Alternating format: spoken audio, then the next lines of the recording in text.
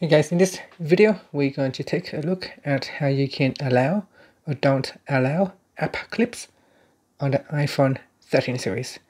First, let's go back to the home screen by swiping up at the bottom of the screen. And on the home screen, tap on Settings. In Settings, we go down and tap on Screen Time.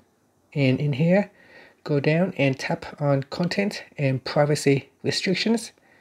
Then we're going to go down and tap on Content Restrictions. On the next screen, you want to tap on App Clips. In here, you can choose Allow or Don't Allow. So select one of the options.